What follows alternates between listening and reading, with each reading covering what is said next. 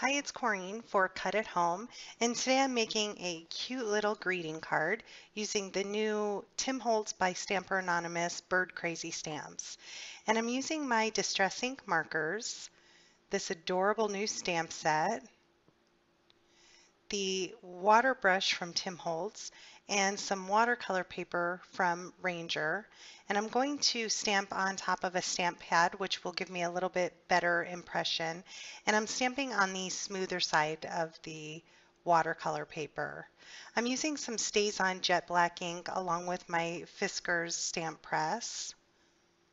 And I'm just going to stamp out several birds. I wasn't sure at this point what I wanted to do. I just was pretty much playing around with these.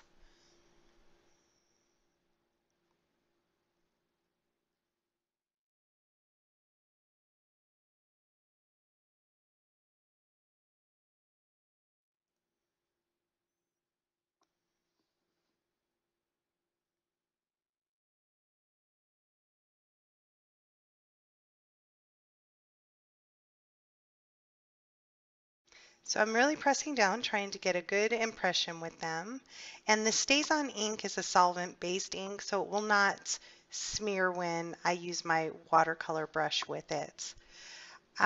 Using my watercolor brush, I haven't added any water to it. You can add water to it, but I'm using just a little bit of water on the side, and I will be picking it up with the watercolor brush. So I'm just going through and picking out some blues. I know that I wanted one of the birds to be different colors of blues. And I'm using Tumbled Glass, Broken China, and Stormy Sky. I will have all the colors listed on the blog post at Cut at Home, so I hope you stop by and check that out, along with all the products used in today's project. So I'm just going to go through and color these up, and I will be back.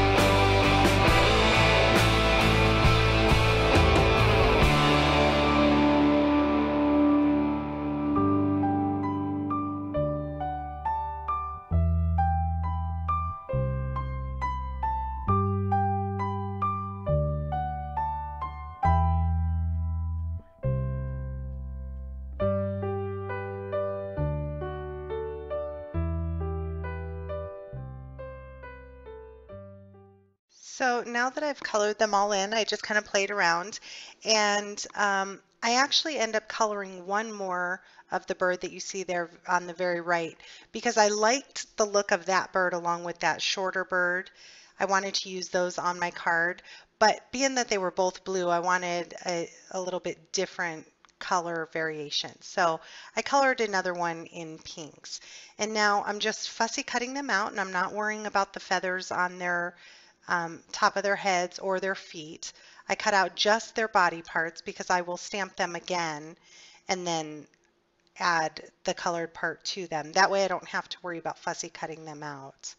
So here's the bird I actually end up using on the card. I'm using worn lipstick and spun sugar. And again, I'm just quickly coloring them in using the shading that is already on the stamp to put my darker colors in. And then I'm moving the color around with the watercolor brush just to give it a little bit of a watercolor look. So again, I will fussy cut him out as well. Trying to turn my paper and not my scissors as much. That way it gives me a little bit cleaner cuts. So the other birds I'll just save for another project. Here I'm using the Spellbinders Label 17 dies, and I love this bracket shaped die.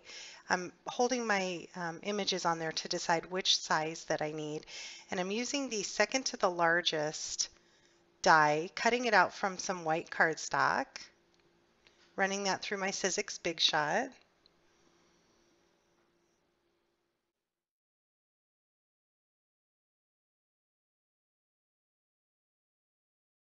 I do end up cutting out another piece here in just a moment.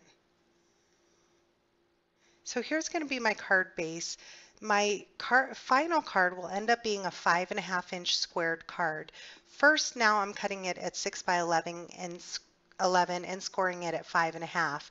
But I do take another 1/2 inch off here in a little bit. I used my Heartfelt Creations Deluxe Flower Shaping Kit to score that. It gives me a perfect score. And here's where I decided I wanted another one of the labels dies. So I'm using the largest one and again cutting it out from the same white cardstock, which is the same as my base card as well. I pulled out some of the My Mind's Eye Adventure paper. This is the 6x6 collection. This is a super cute paper pad. So I'm just kind of looking through and deciding what I want to use for the front of my card. I ended up choosing this green polka dot one. So I'm cutting this as the same size as the front of my card, which like I said, I will be cutting my card down here in a minute.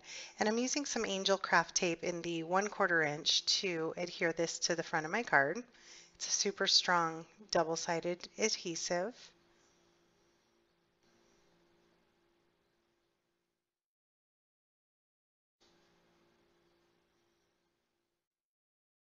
So I'm just kind of laying it out, trying to decide what I want to do here.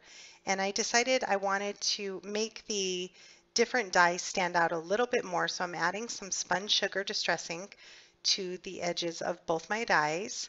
And I go around them twice because I want it to stand out just enough so you can see the layers easily.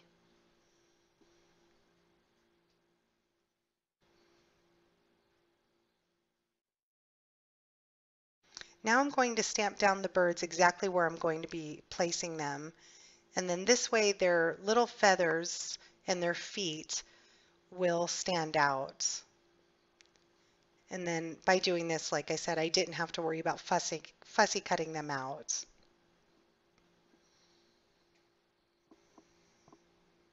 This stamp set is so cute. So I'm just using some wet glue and adhering those down right on top of my stamped image.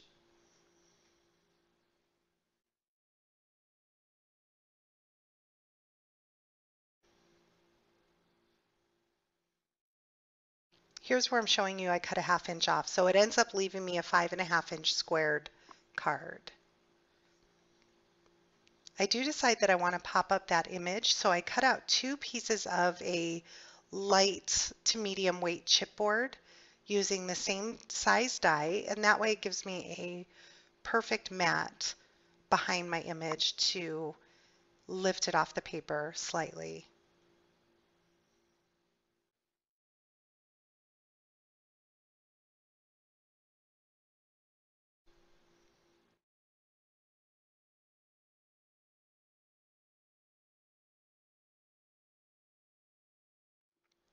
Here I decided to add some ribbon. Had I thought of that, it would have been better to add it before I added my matte pattern piece of paper.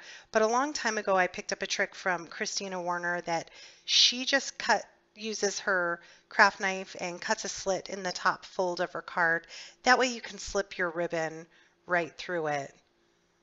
That way I didn't have to try and rip off that decorative piece of paper. I was able to just slide it through, and it really looks cute from the inside. You can also cover it up with more cardstock on the inside, but I thought it turned out cute, so I left it.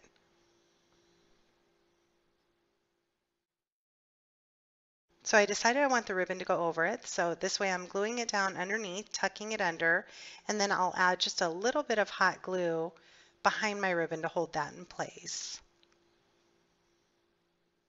So for my sentiment, I printed out these two words. I'm using the exact same pattern paper, just the back side, so it coordinates perfectly.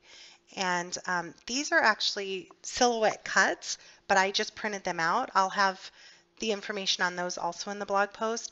One of them says smile and the other one says we belong to each other. I thought it was just a cute saying to go along with these two birds. So I'm adhering that down in the inside of the card for my greeting. And for the outside, I'm just cutting down that smile to where I think it looks good. And I will adhere that to the front of my card with the angel craft tape as well. And I decided I wanted to add a couple of enamel dots. So I added 3 from the He Said, She Said collection from Teresa Collins. And that's all there was to it. If you have any questions, please leave me a comment and please check out Cut at Home's blog. All the information plus detailed photos will be listed there as well. Thanks so much for watching.